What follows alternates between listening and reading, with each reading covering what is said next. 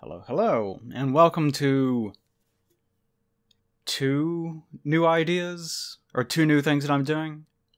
The first new thing is that this is actually a Twitch drawing that I did. It's a Twitch stream that I downloaded as a VOD, which ever so often you might see a Twitch alert or something pop up as a result. So I've decided to try to do that as opposed to what I was doing before, which was just recording things manually with Bandicam offline. That has its own restrictions, so it's not like I'm dropping one for the other, but there you go. The other is that this is brand new editing software, so if anything is a little bit unusual, then that's what it is. I dropped Power Director, I think it was, 13, which apparently there's a million versions of that now, ever since I bought it.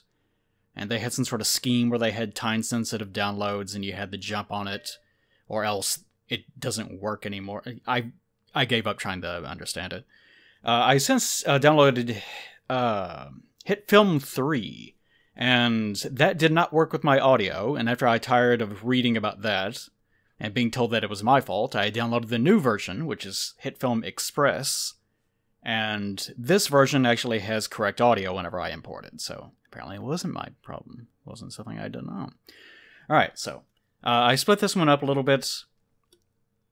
The initial version took 6.5 hours to complete. This one, I split into a primary stage and then the rest of the drawing. The rest of the drawing is a bit faster.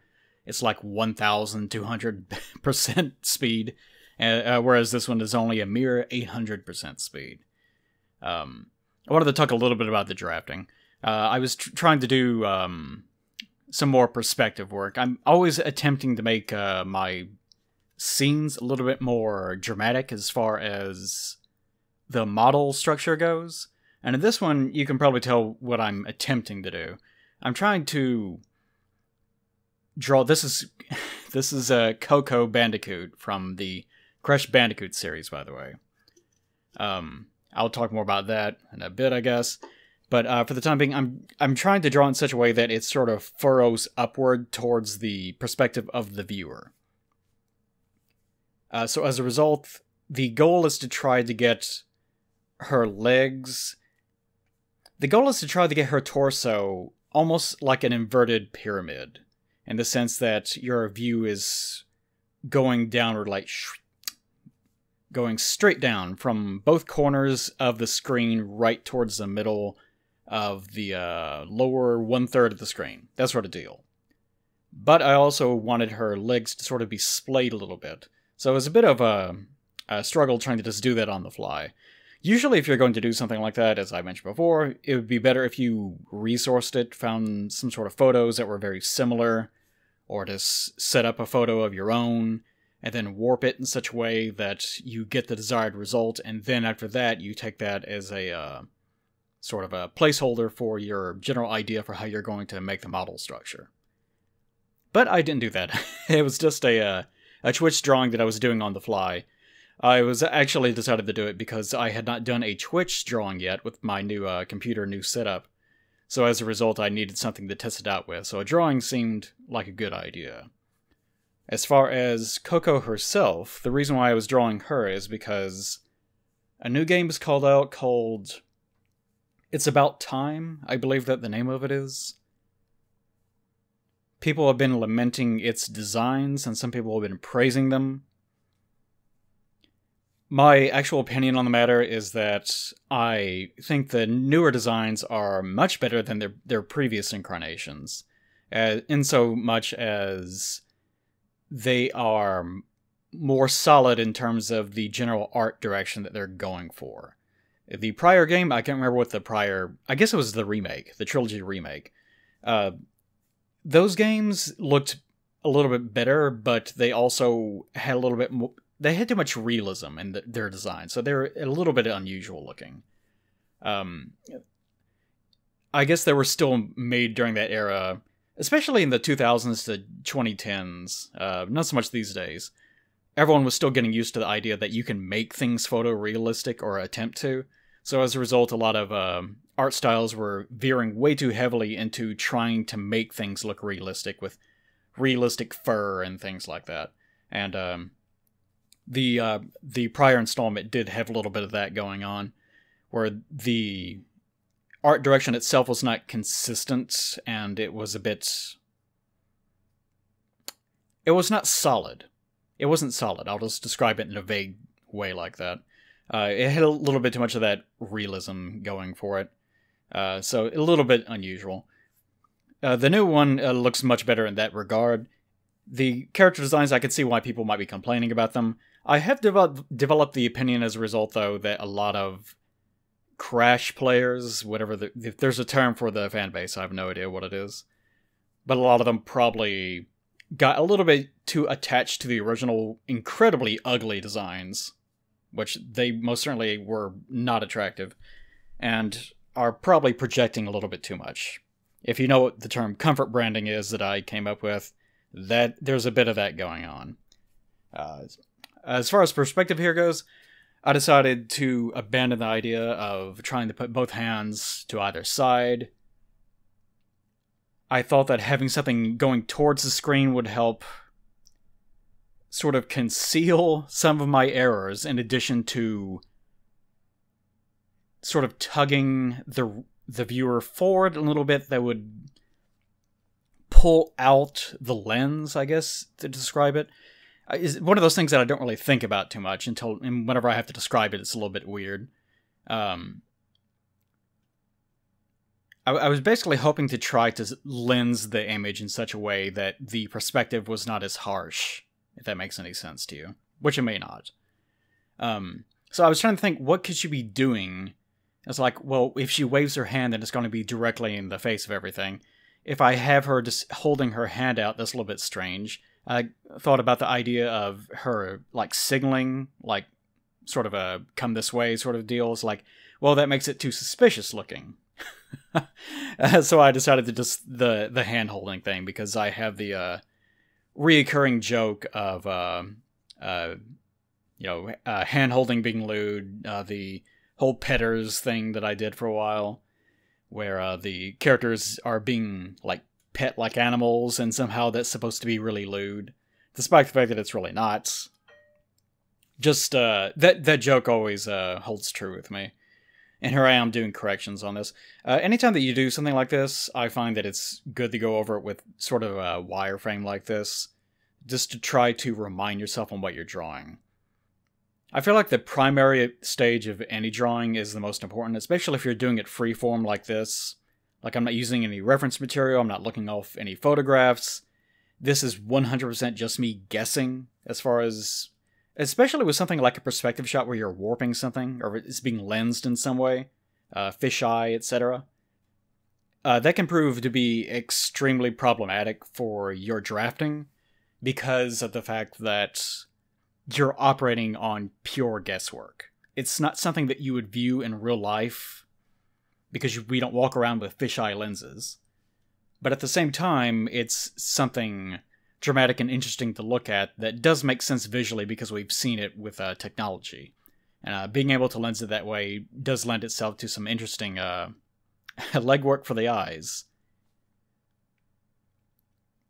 So whenever you're doing your construction, you have to be very, very careful. And that means usually doing 2, 3, 4, 5 different drafts.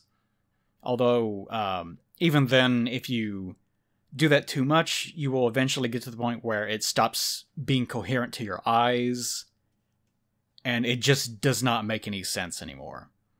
This may not make sense if you don't draw, but you can draw something enough and go over it enough times that you stop seeing any errors in it, because you start concentrating on fixing small minutia problems in the overall draft.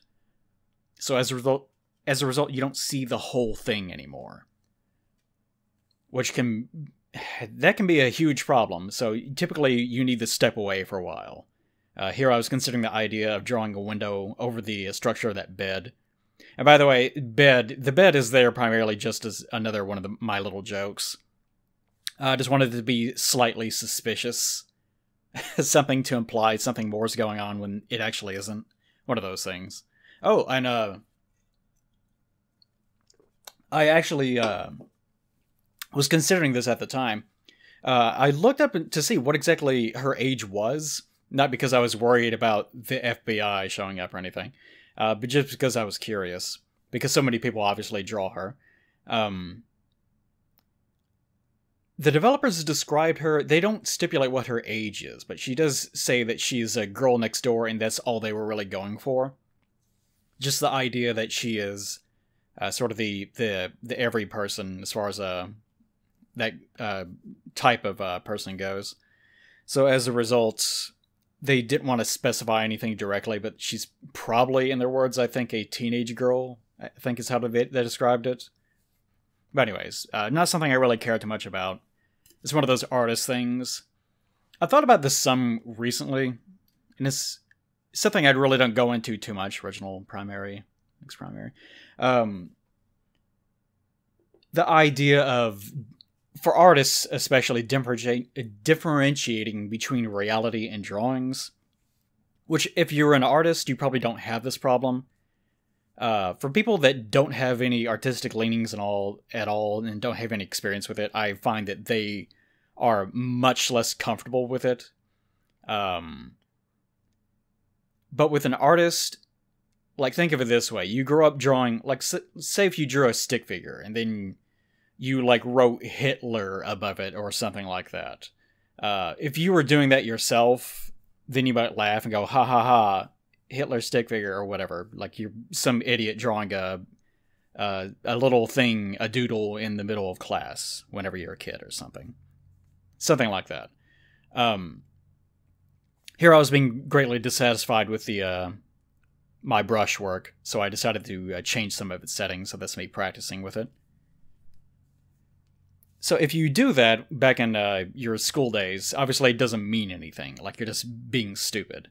If you're the one in control of that sort of thing, then it means way less to someone than if they were not the one doing it. I think I can remember at least one memory of being in high school and drawing stupid pictures in my notebook, and like going over existing illustrations in some sort of guidebook that we had. I can't remember what it was. But I do remember drawing different things and getting laughs. And then I drew one thing, in particular, I can't remember what it was, in particular that offended one of my classmates really, really greatly for whatever reason it was. And I don't really remember too much about it other than the fact that I immediately realized, you know what, this thing that I don't take seriously is probably something that they take seriously. Because they're the ones that are really impressed with the idea of drawing. Whereas with me, it's just something I do and something that I don't think about. And I find that artists are a lot like this, because whenever you have the ability to just make something out of nothing, and it can be whatever you want it to be, and here I was trying to figure out how to get this new version of Psy to actually move the canvas all the way to one side instead of stopping at the edge of the screen. Turned out, yes, that was a setting, unusually. But if you have the ability to just construct something out of nothing, then you tend to take it way less seriously. This is one of those things where if someone has a talent for something, then of course it's not a big deal to them. But to someone on the outside, it seems to be way more of a big deal. So maybe that requires more explanation, but I'm pretty satisfied with that much. If you guys have any weird thoughts about that, either keep them to yourselves or ask in the comments. I don't know which one. It really depends on what exactly the comment is, isn't it? Alright, but anyways, you get the idea. So with the idea of drawing this completely fictional Bandicoot creature, which Bandicoots, by the way, are just horrible looking. They have these weird little snouts that sort of... They're not like elephant-like. They almost have sort of a trunk sort of look to them. And they wiggle a lot whenever they sniff. Ugh. Like, they're really nasty looking little creatures. They're kind of cute, but they're also kind of nasty. But anyways, you get the idea. Bandicoot creatures. So the idea of drawing this teenage Bandicoot creature in such a way that it might imply something improper, like, to me, who cares? Like, that's my actual opinion on it. It's like, it's a fictional thing, who really gives a crap? But some other people will take it very, very seriously. A lot of that is projection. Like, something may have happened to them whenever they're younger. So as a result, they take things like that much more seriously, especially, again, if they don't have a background in this sort of thing. And they're not used to that sort of control over reality, I guess I'll put it, that is incomprehensible to certain people, depending on their background. So it becomes a problem. Different strokes for different folks, I guess. But for artists like myself and others, we just don't care. Not going to propagate bad attitudes or anything, but you get the idea. So it kind of just varies from person to person. Just a stray thought that I have from time to time, because it does come up, for obvious reasons. Because sometimes I'll make a joke and, let's see. There was a picture of, it was a little sketch of a ransomgram monster, the thing from Star Butterfly. I drew one of those lately, and not lately, it was like a couple of years ago, or a year and a half. And it was a joke picture of her. And by the way, she is an adult character even in the show. I mean, she has a job.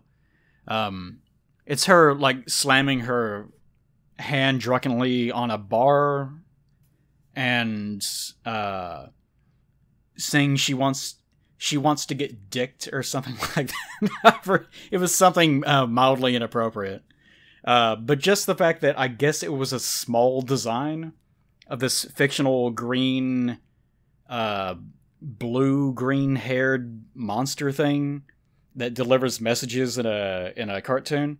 I got like 1 or 2 angry messages about it. One person like unfollowing, saying that's enough out of that. Which is sort of, to me, that's a little bit too puritanical. But it does happen from time to time. And I'm not blaming them for anything like that. Didn't go witch hunting or anything of that nature. But again, different strokes for different folks. With me, it comes up from time to time. Some people get really offended by such things. Other people, like myself, it just rolls right off them. It means absolutely nothing. It just depends. But you get the idea. But anyways, to that effect, I gave her some big ol' honkers, just to make it clear that she's older. That way everyone can be satisfied with their many indiscretions. Isn't that right? Yes, yes. Or something like that.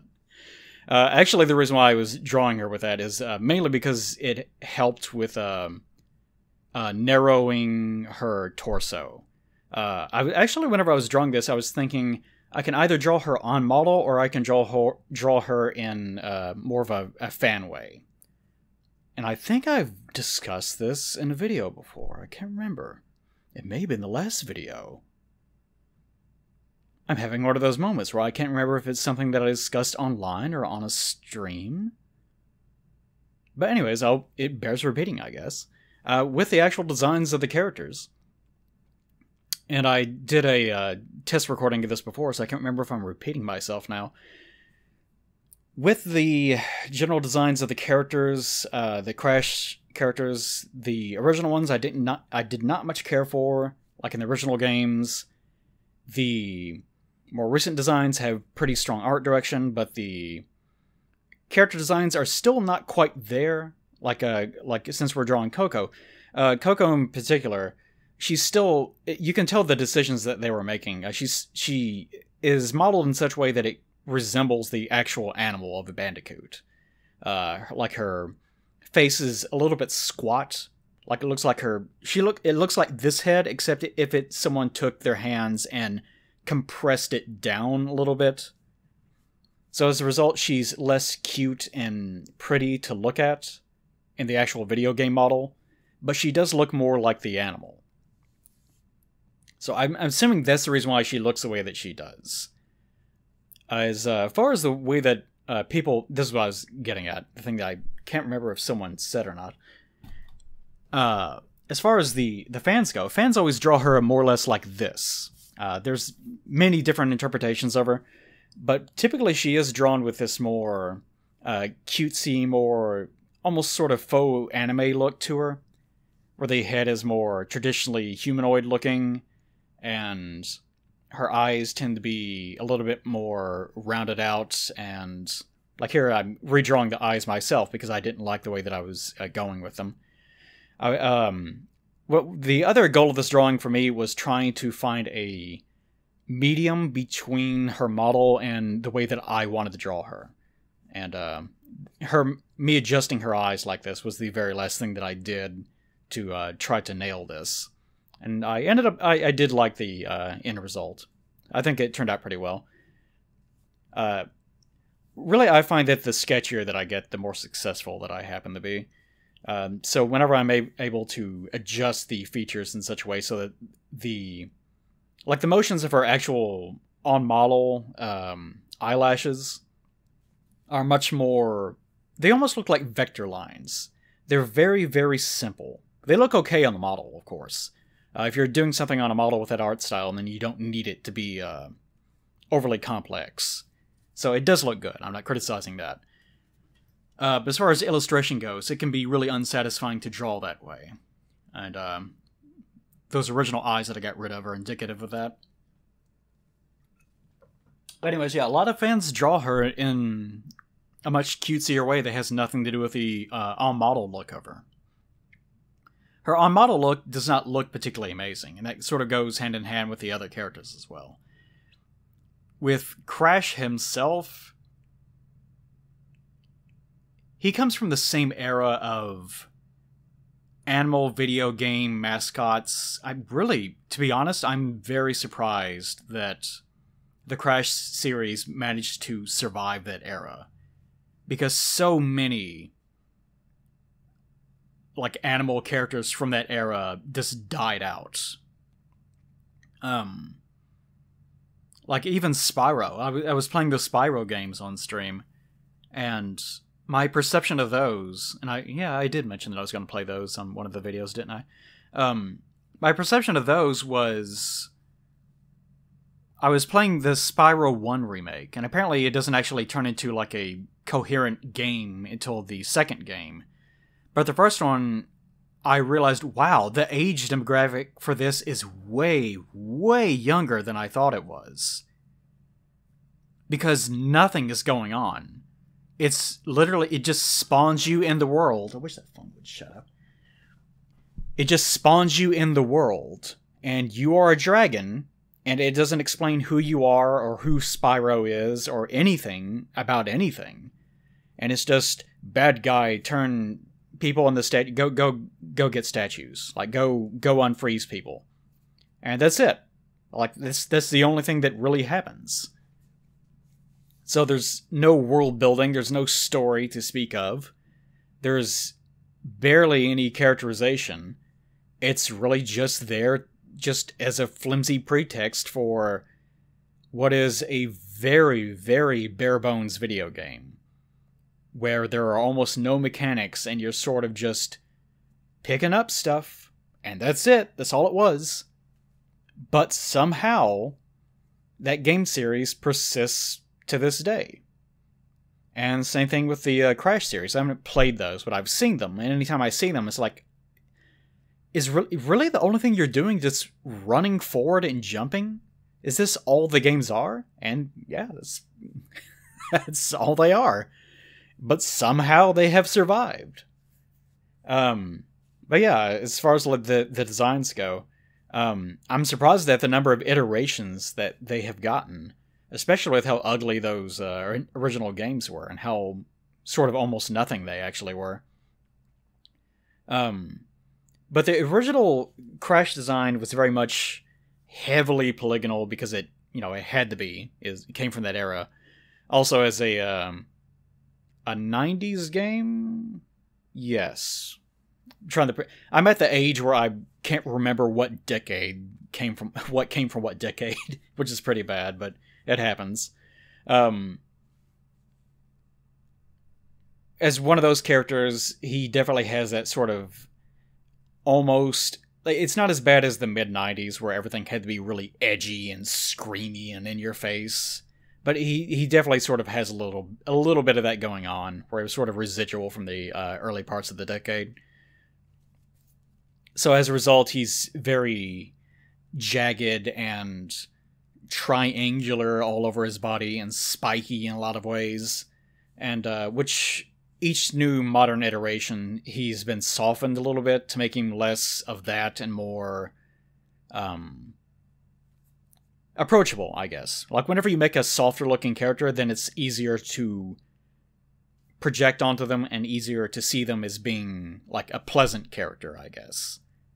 Whereas the older iterations of the character were, it didn't quite have that, I guess. But of course, I'm not an expert on the matter. Not an expert on these characters at all. And here I made the mistake of deciding, you know what, I want to color my lines. Because I do enjoy coloring my lines so that they are just barely differentiated from one another. I really enjoy doing that, but it's way, way more work than just leaving it as just pure black lines. And after I ended up getting through with this picture, it ended up not really mattering. Because most of the line work ends up looking sort of blackish anyways. Although to be fair, if you were to actually change it to be completely black, you would notice if you looked at them side by side. So it does pay off, but it is a lot of work for really just nothing. It's something more you want to do if you're doing something with way more simple line work than what I'm doing. I've been trying to restrict my use of lines and focus a little bit more on paint and lighting, especially lately. But it's still there. Oh my god, sure that's Paige sending me messages in the middle of... Yeah, it is. Yes, indeed. That was Paige. Interrupting the video, even though she's not in it. Good for her. Of course, may as well. The very second I stopped, lawnmowers started up outside my window, and people started screaming throughout the neighborhood, slamming doors. It's great. I love recording. I love being awake during the daytime. This is really just, that's the absolute best whenever other people are around. The thing that I enjoy most in the world, other people. That's sarcasm. I'm being sarcastic. Alright, anyways. What was I talking about? Oh yeah, colored lines. I like coloring lines. I like a nice peaceful environment where there's lots of quiet, where I can color my lines in peace. But it doesn't happen very often. No, sir, no it doesn't. It doesn't happen too often because it's hard to color those lines. You have to be very selective about it. Especially whenever you draw lines like I do and they're kind of just all over the place. And your structure tends to overlap itself. And also, if you can hear right now, there are sheep right outside the window that are screaming as loudly as they can. Have to edit that out later. Maybe it won't work. Who knows? Anyways, alright. My latest batch of experiments with the lighting have been trying to make it more dramatic, which I have found does not work too well if I am also going hard in on my shading. It's one of those times where, and I really wish I had not, shading those big old coconuts that I gave Coco did not work out the way that I wanted it to. And that's because I tried to make her figure more cartoonish looking by giving her simple shapes as opposed to trying to make her look more realistic looking. But they ended up having the unfortunate effect of making her look a little bit stranger whenever I started shading her, because the shading ended up looking a little bit more realistic, but not too much. One of those things where most people wouldn't even notice it. Whenever I was actually doing the construction of the original draft, I took a long time with it. And I remember asking the Twitch chat, like, what about you guys? What do you think? Does this look right to you? Because I was trying to get the perspective right. You know that cone that I was talking about? Wide up, slim bottom. And everyone in chat said, we don't know. You're the expert. Thanks chat. Thanks, chat. So I'll just assume that it looks okay. Which it probably does. Who knows? But yeah, it's one of those things. I have sort of learned in trying to make the lighting more dramatic. And I recently... It was supposed to be a draft. I was just going to do a sketch. I was like, it'd be fun if I just did a sketch with no color and no shading. And I just threw that up on Twitter just for the fun of it. And several hours later, I published a fully colored, fully shaded picture of Poppy.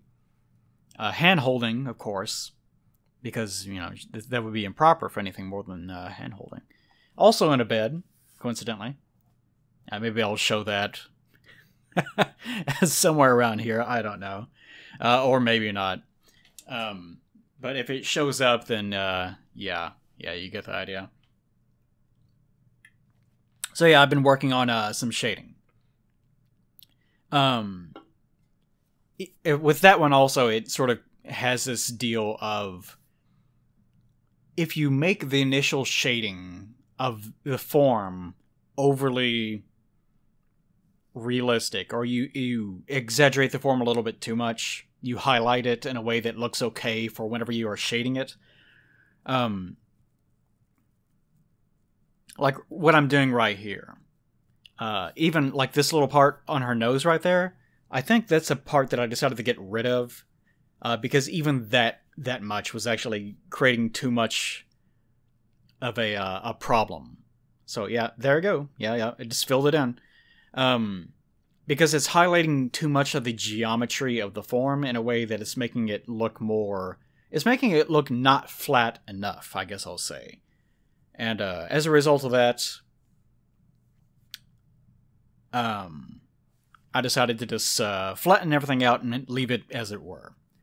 Okay, so picture complete, I hope. This recording has been a little bit of a mess for me, for obvious interruption reasons, and also because I discovered that whenever you click away from HitFilm Express, it also pauses the playback, which caused other issues. So trying new things always results in small errors, which, given the situation that Coco is, maybe that will prove to be a danger. Who knows? Not that I'm implying anything. Alright, you get the idea. Okay, short video this time. I actually have Greymind working on another normal essay video, which I wrote in the meantime. It took a while to write all that and do all the research for it. I'll probably go back and do some more work on that as well. Fired Toon Boom back up and have tried to get that working again. I couldn't get the audio working at first, but now it's fine, so I'll probably be able to get back in the rhythm of doing that as well. But things are finally sort of normalizing, even though this is still 2020 and things are still fucked up. Things are still... They're sort of getting back to the rhythm where I can actually work again. Even though people keep sending me messages on Patreon demanding to know where their pictures are. Even though I've already spent multiple videos telling people that I'm not doing those right now because I can't work otherwise. Love getting those messages in the morning, usually from the same people sending me 5 messages in the span of 1 week. And then demanding to know what my Discord is so that they can bother me on that one too. Love noise in my life, if you can't tell. Love constant, unrelenting screaming and door slamming and so on. See you guys next time.